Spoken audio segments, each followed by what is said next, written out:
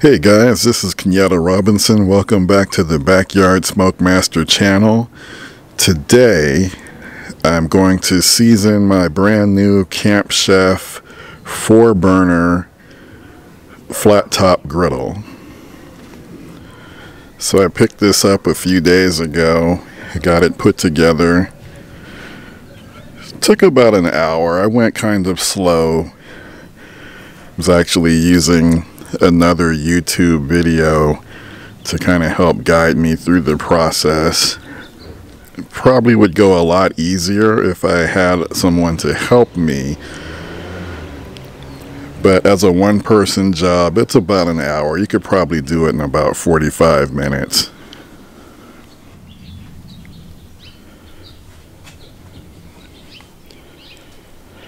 So like I said, this is the 4-burner model. The propane tank goes over here on the right side, and over here you can see there's a hook for your propane tank, and then it rests,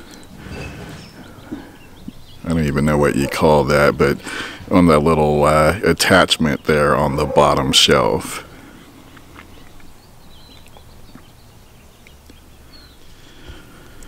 And there's the little hose attachment as well. Pretty straightforward. You've got a grease capture here at the front. And then you have a cup here where the grease will drain off into this little hole into the cup. The cup can slide off.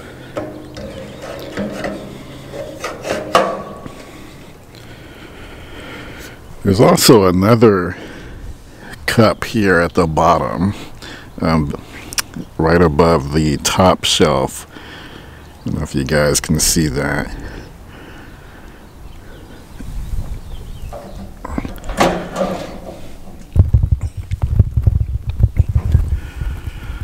But that cup right there is also removable, so you can pour out your grease.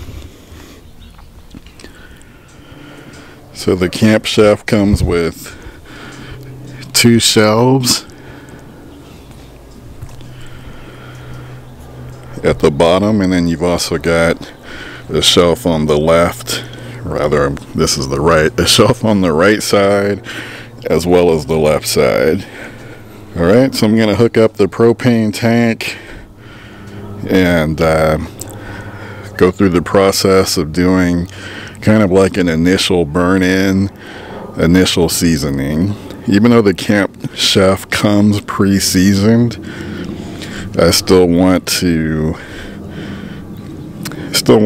you know, clean up a little bit, burn off some of the factory oils and things that may have come with it during the shipping process, and also get some oil on it as well. So I'm gonna do a little bit more than just start cooking right on it. So basically what I'm doing is I'm trying to follow kind of a combination of Camp Chef's recommended guidelines for caring for your griddle top, along with some tips that I'm getting from this book that I downloaded from Amazon, the Flippin' Awesome Backyard Griddle Cookbook. So I don't know if you guys can see that, but I'll leave the name of the book and the author in the notes for this video. But I'm trying to kind of mirror those two processes together.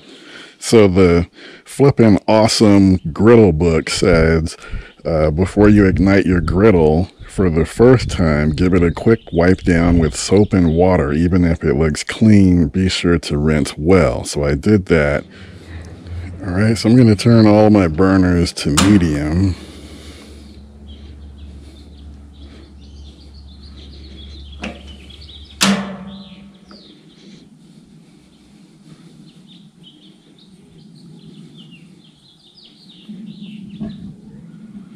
Okay, I'm starting to finally hear a little bit of a roar going. And I do feel a little bit of heat picking up.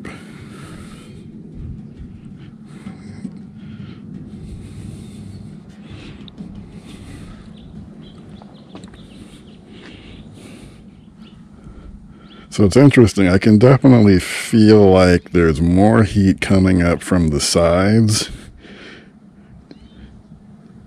And this is my first experience with the flat top griddle. So I really have no concept of what to expect here. But I am starting to feel some heat above the middle two burners. So, all right, I'm going to give this a little bit of time, and then I will I'll pour a cup of water over the top and follow that first step from the book. All right, I'm going to go ahead and add this cup of water.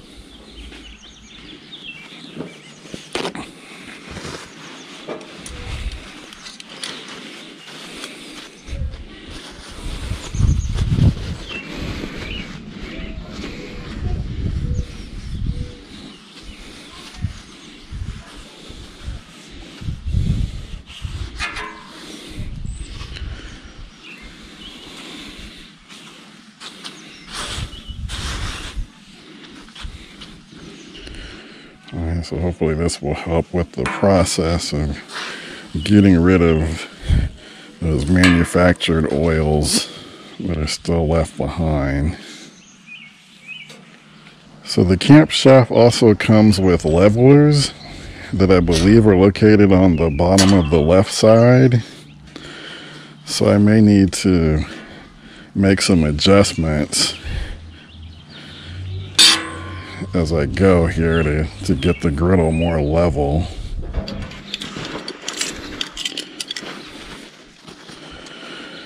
Alright, so I've turned the burners off.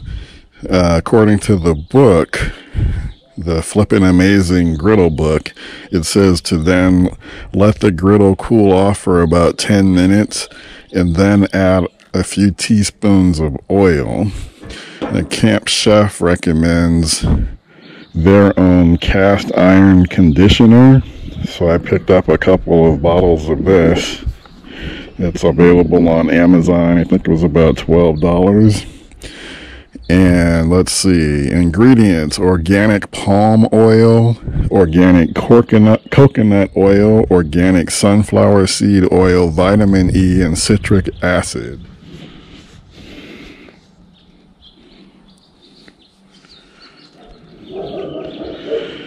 Alright guys, so I've had the burners on now maybe about 5 minutes, medium-low heat. So I went and got my infrared and checked some of these temperatures. So 301, 311, 311, 311, 311, 311, 282, 282, 234, 234, 234, 155, 248, 189, 157. So a little interesting. I mean, pretty uniform across, I'd say 2/3 of the griddle, and maybe a little bit cooler definitely in this corner. So I'm not quite sure. 163, 258, 207, 250, 250, 299. So not quite sure what that's about. Maybe some of you guys know a little better what type of temperatures you usually get across the flat top. Now it is a little bit breezy today. It's probably about 55 degrees outside. So I don't know. So anyway, I'm gonna go ahead, let this burn, try and get this grease to burn off. I'm expecting it to take about 20 minutes, and then I'll figure out what my next step is. All right, guys, so I've still got smoke coming off of the griddle, so I'm gonna continue to let that oil burn off until the smoke completely dissipates. But the flippin' amazing griddle book says that basically after your first seasoning, you'll typically see a pattern or something that kind of follows along the lines of the burners, and I can clearly see with each burner, as well as in between where the burners are located, these little circular shapes, kind of like a tic-tac-toe board, 3 up and what is that, 6 across, 418, 418, 421, 421, 512, 380, 378, 471, 431. Let me check this corner. 431, 431. Here's my favorite one, this lower corner in the front. 226. So clearly this is a cool spot right over here, this front corner. So I have to utilize that knowledge when I start cooking. One of the advantages of using a griddle top with multiple burners is you can set up 2-zone cooking, and I can quickly see that I would probably use the left side of my griddle as a hot zone. Then what you would typically do is turn off the 2 burners on the right, use that as the cool side, and this side, especially this front corner, is already naturally cooler than the rest, so that only makes sense to utilize that right side as my cool zone. So one of my major concerns about buying the griddle was, in rainy conditions, how do you keep water off of your griddle top and keeping it from rusting? Because I've heard stories of that happening to people where their griddles end up getting rusted. On AmazingRibs.com, they have an outstanding forum for barbecue enthusiasts, and I posed that question on the forum, and someone tipped me to this cover. It's stainless steel. It's made from stainless steel type 304, and it's specific for the Camp Chef FTG 600. So that's the actual model number for this 4-burner flat top. And on Etsy.com, if you search for Camp Chef 600 griddle cover, a company called Outdoor Kitchen Equip, they will make this cover for you on order, and it was $105 including shipping. It probably took about 2.5 weeks. I think they typically are able to ship a little bit faster, but the owner, I had contacted the owner, who was very responsive, and he said they were having an equipment issue during that time. But, you know, true to his word, I got it exactly, you know, within the time frame that he promised.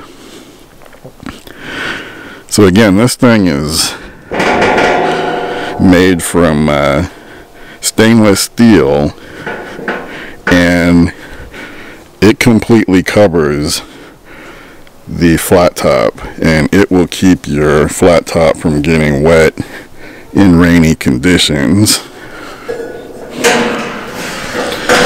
You know, and it's not that heavy, easy to lift. So I do recommend it. You know, if you're in the market for a flat top griddle like the Camp Chef. I don't know if they make one for Blackstone. I'd imagine if they don't, there's probably someone out there that does make something similar. You know, I would highly recommend picking up something like this to protect your flat top. Like I said, I've had my Camp Chef now for a little bit more than a month, and I gotta say I have no regrets about this purchase. I use it probably every other day, mostly for breakfast. It's just so easy to put together some eggs, chorizo, you know, you can saute some onions, bell peppers, all of that really fast, really convenient. Cleanup is easy. And this is really what I had in mind for it, as something that I would use for making breakfast. I made pancakes on it for the first time over the weekend. That was super easy. So I have no regrets. The key is really just to, you know, keep it clean, keep it seasoned. You know, after you use it, put some oil on it. Right now I'm using avocado oil. You know, just put some of that on, smear it across the top with a paper towel. You know, keep your flat top seasoned. So there it is. This is the Camp Chef flat top griddle 4-burner model. The specific model number is FTG600. If you have any questions or comments, I'd love to hear from you. Feel free to like, subscribe, share, as I am trying to actively grow my channel, so I do appreciate all of the support. This is Kenyatta Robinson. Take care, and I'll see you again soon.